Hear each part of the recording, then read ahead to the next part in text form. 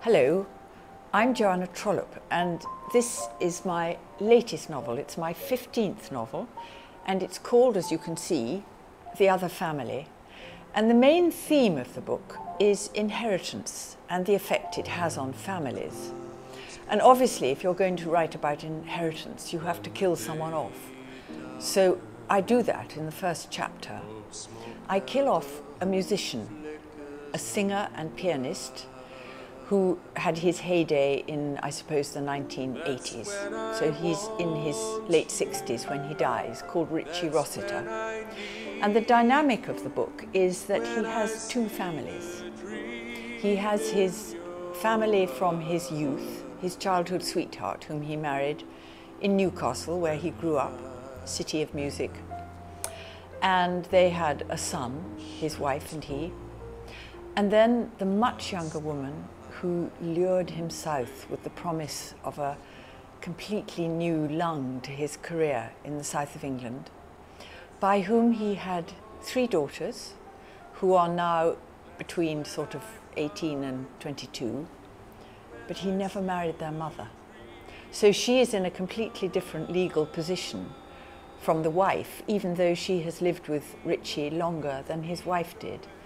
And that is the trigger for the story. I think the idea of a will has always been a very powerful narrative device. And it's even more powerful now because families are so complicated and divided. There's so many step families.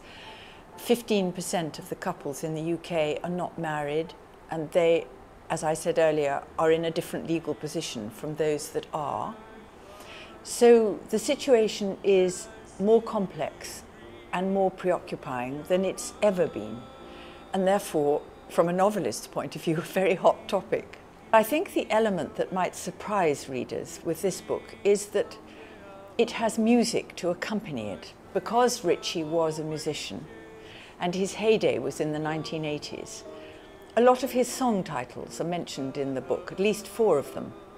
And when the book was finished, I said to a great friend of mine, who is a really gifted musician with a lovely voice, he's a very good pianist, I said, Jason, would you ever think of setting these to music? Would you ever think of composing the music for some of these songs? They have to be in the mood of the 80s. And he said, well, you know, you have a go at the lyrics and we'll see what we can do. So we have actually got 3 songs that accompany the book, and I'm not sure that's ever happened with a novel before. And if any of your viewers want to go to my website, it's very easy, it's just joannatrollope.com. You can download the songs and you can actually see a video of Jason playing and singing the song that made Richie Rossiter famous on a very early Yorkshire television talent show, a kind of precursor, if you like, of the X Factor.